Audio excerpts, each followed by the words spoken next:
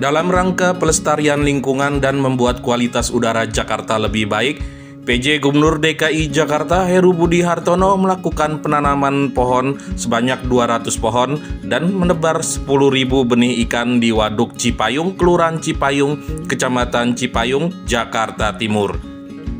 Pohon yang ditanam merupakan CSR dari Wijaya Karya Group. Sementara ribuan benih ikan dari Dinas Ketahanan Pangan Kelautan dan Pertanian KPKP Provinsi DKI Jakarta. Hari ini kita menanam pohon di Waduk Cipayung seluas TPU. Jadi di sini ada lokasi bervariasi. Tempatnya adalah punya Dinas Taman untuk TPU, tapi di sisi lain ada waduknya, nanti di sisi lain ada taman, dan hari ini kita menanam pohon kurang lebih 200 dan saya ucapkan terima kasih kepada PT Wika yang telah memberikan kita bersama-sama menanam pohon di lokasi ini.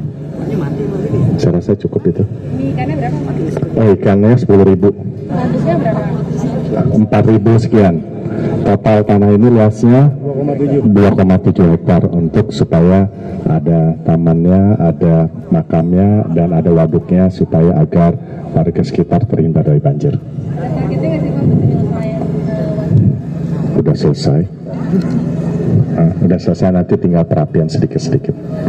Ini Bu Ika bangun sendiri waduknya. Ya, lahannya punya Dinas Taman.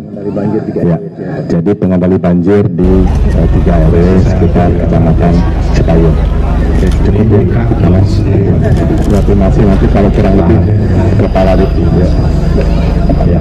Jadi pengendali banjir di 3 RW sekitar Kecamatan Cipayung.